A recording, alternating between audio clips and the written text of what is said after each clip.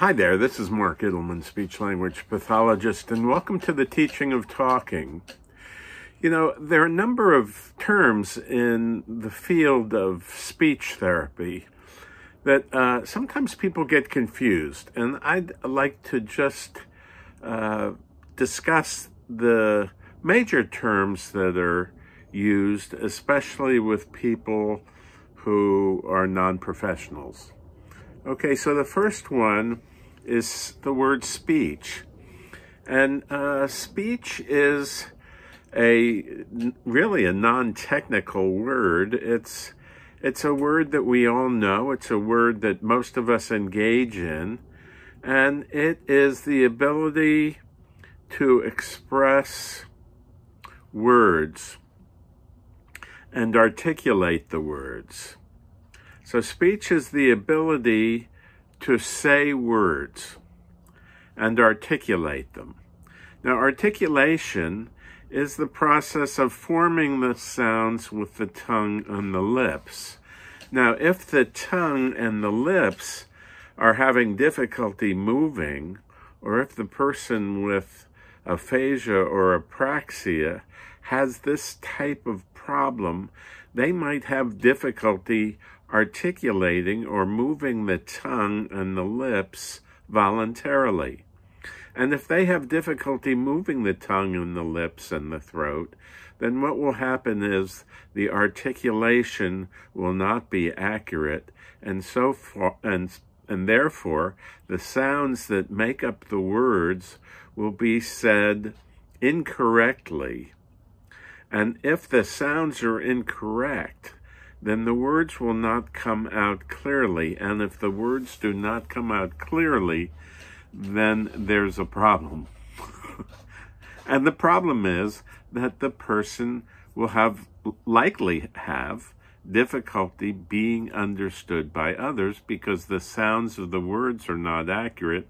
And so therefore, the person who's listening, the person who's receiving the message, cannot get the message and cannot understand it because it is what we call unintelligible. And unintelligible is that when you say a word and the other person doesn't know what you just said, then it's unintelligible. And quite often, people with aphasia or apraxia, when they speak with others, will say some words that the other person won't understand. And the other person who doesn't understand will do either two things. They'll either pretend that they understood what was said, or they will ask the person to repeat it.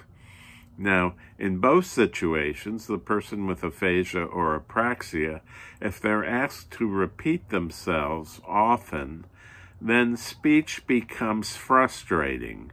It becomes not fun. It becomes a task to talk to others. Okay, so the definition now of speech is the ability to articulate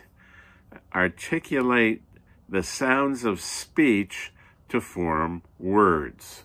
And that's what speech is. And a lot of people who go to speech therapy practice saying words. They practice articulation.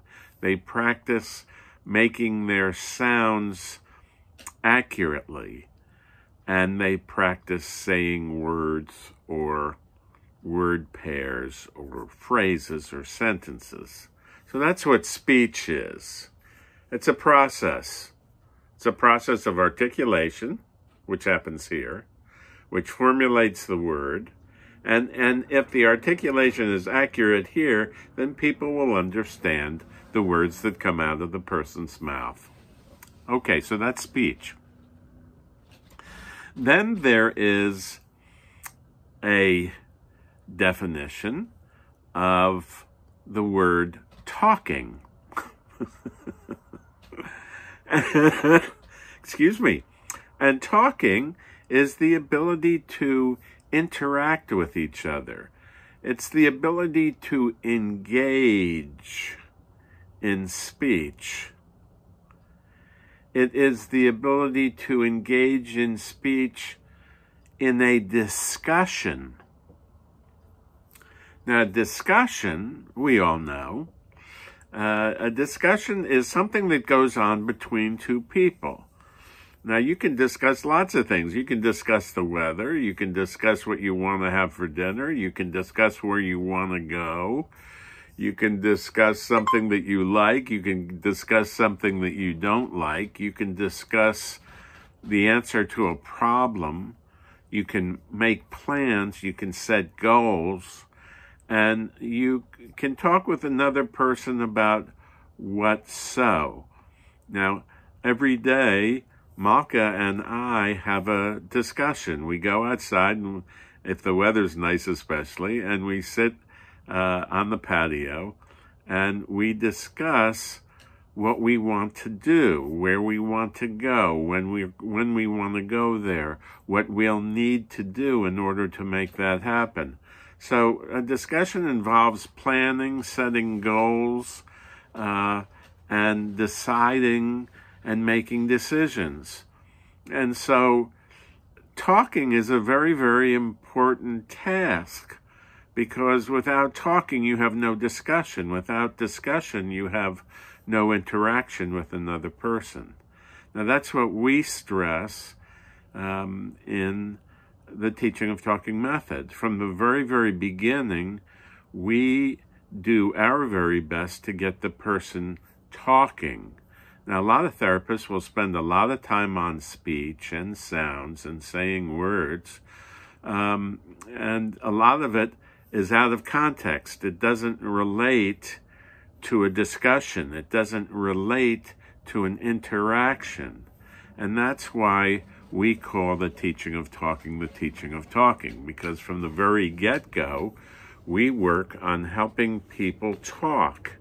And when you talk, as we've discussed, you formulate the sounds, you formulate the words, and then you speak with another person. You have a discussion.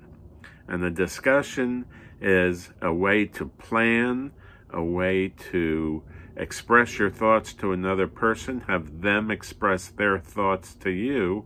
And it's extremely critical to be able to have discussions with people, because a discussion is what's so rich about living and communicating with another person.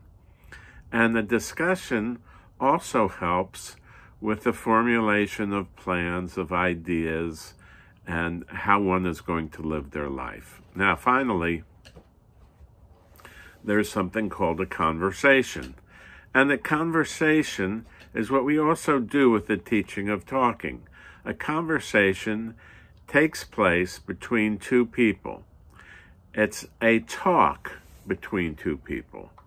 It's a sharing of ideas between two people.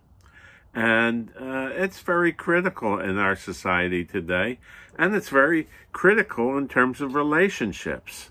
Now, relationships are based on communication, and the better the communication, the better the relationship usually.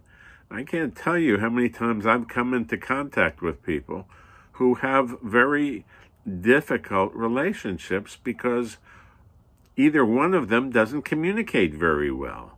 And even the people who can talk and who can converse, some of them don't talk. They just don't talk very much. And if they don't talk very much, then there's no shared ideas. There's no sharing of the person. There's no sharing of their ideas, their wants, their dreams, their aspirations. And that's why we consider the teaching of talking approach to aphasia so very important, because it teaches the caregiver how to interact, how to talk, how to converse, how to discuss things with the person who has aphasia. Now, in many cases where family members or spouses do not know how to do this, there's usually a lot of anger There's usually a lot of upset. There's usually a lot of frustration. There's usually a lot of avoidance.